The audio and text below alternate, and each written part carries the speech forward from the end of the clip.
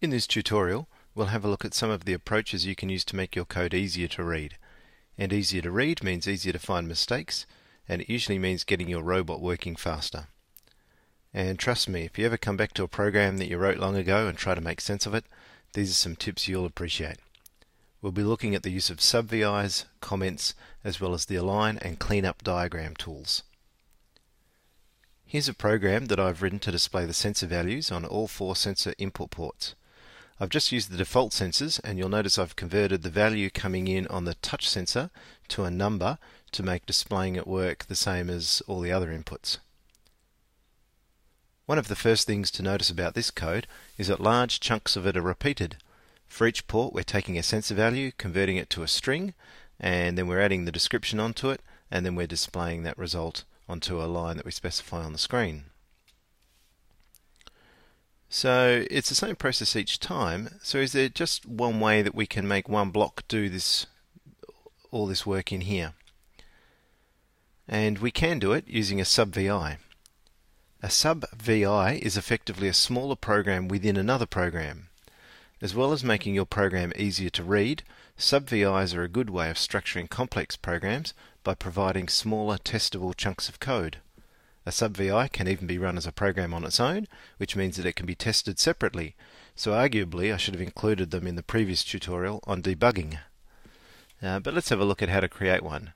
So in this case I'm going to use this section here, and I'm just going to move everything out of the way that I want to have coming into the SubVI, and so I don't want to actually specify the sound sensor or this bit of text or this line input, but I do want those things being fed into the SubVI. So I've just selected all of these sections here, and then we'll go up to the edit menu and choose create SubVI,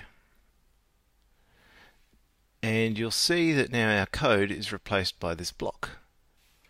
Now if you try to save this program, so for example if I go File Save, you'll see that we get a message that this program refers to a new unsaved, or refers to new unsaved files, and we must save these files.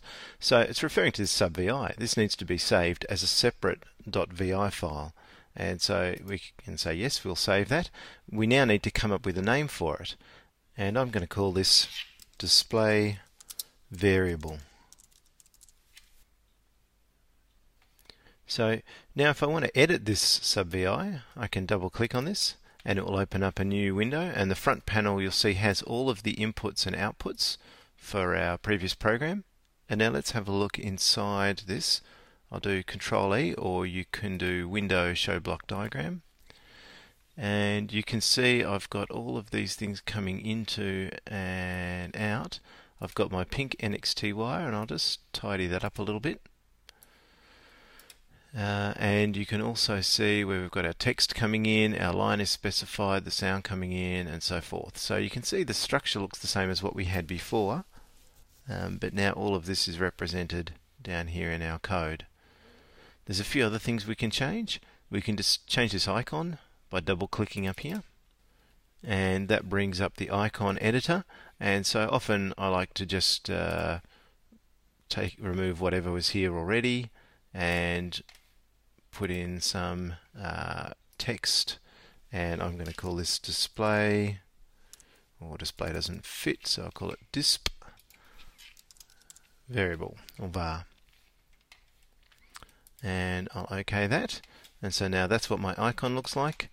And the other thing we can do, if we go back to that front panel and we click on show, right click on this icon in the top right hand corner and then select Show Connector, we can actually see where each of the inputs and outputs are for this particular icon.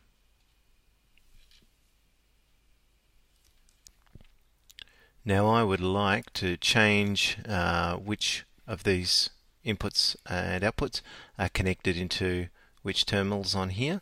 So I'm actually going to use one of these patterns.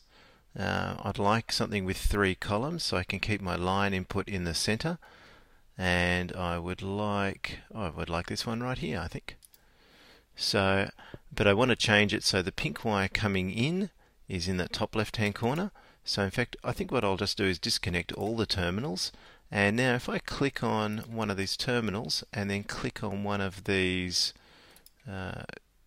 controls over here, you'll see now that's wired in to that place on the icon, and that can go to the output NXT. My line can go into the middle one. I'll take my text description into the middle on the left, and bottom on the left will go to that sensor value. Now I want to change some of these descriptions. It doesn't need to be sound anymore, so this can just be the variable that's being input, or the value being inputted. So in fact that should probably just say value, and the text can be my description.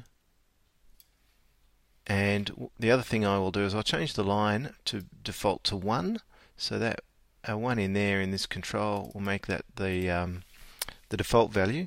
And the convention usually is that we put the default value in brackets on the description, and you'll see why we do that in a moment. So now if I close this, it'll ask me to save it, so let's do that. And you'll see now my blocks actually, you can see it there, but it's faded out. So we actually need to right click on that and choose relink to SubVI, because I changed those terminals around, that changed those inputs. If I hold this over the middle here, you'll see line and in brackets 1, so the default setting is indicated there. But that's just a convention, it doesn't actually force it. Now you see all these wires around here are looking a little bit messy, so what I can actually do is just select all of this and choose this option here, clean up selection. Okay, and we have that looking a little bit neater than it was before. And next I want to replace each of these other 3 chunks with that my block.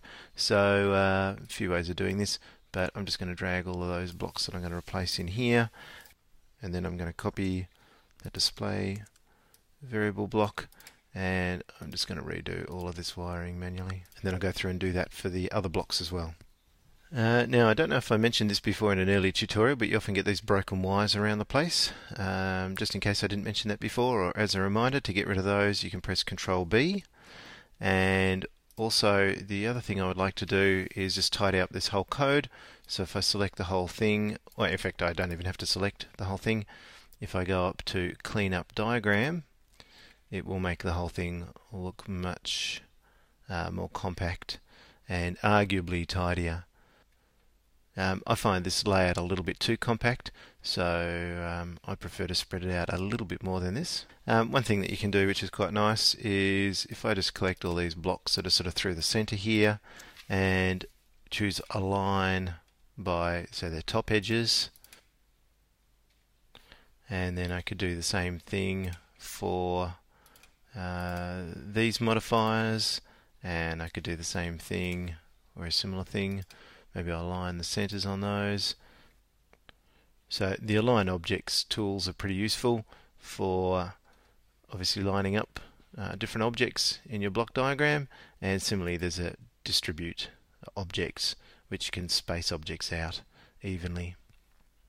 So here's an example from the last tutorial, and this is just to highlight how I've used the words up here to describe what's going on in the program, which I found very useful coming back to this program after a year. Just let me know what was going on very quickly. So here, goals detected, if not then dribble the ball and follow the line, and then this is about the dribbler and following the line. And then in here, the goals are detected, so pause for a moment to control the ball, then shoot a goal. And if I want to add a comment about this, waiting for the enter button on the NXT to be pressed, I can just double click on here, and I might say wait for enter. If I want to go down a line, I can just hit my return key on the keyboard to be pressed. And that's I find this really useful, and I hope you do too.